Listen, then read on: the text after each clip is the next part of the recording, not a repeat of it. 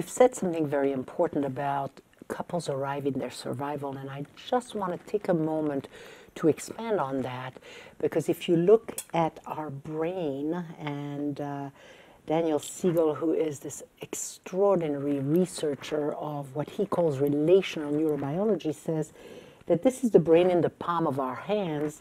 Here is the brain stem, the limbic system, the cortex, and the frontal lobes. In our survival, we are in a very different part of our brain than in our essence. To express our essence, we have an integrated brain.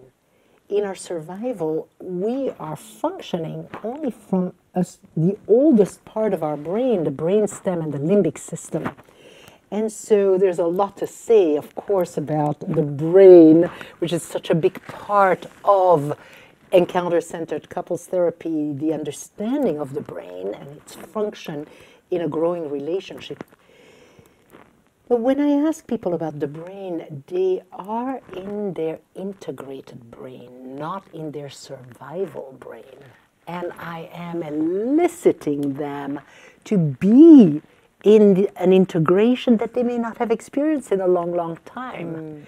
And it's as if then, if this is one person's brain and this is the other person's brain, they are now integrated brain to integrated brain. Yes. And that's very different than survival brain to survival brain. Yes. You know, Daniel Siegel calls the survival brain to survival brain the low road, integrated brain to integrated brain the high road. And what I'm doing by eliciting the dreams is I right away put the couple in the high road.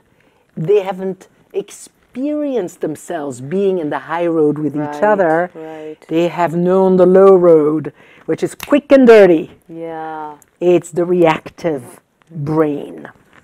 And so we start there.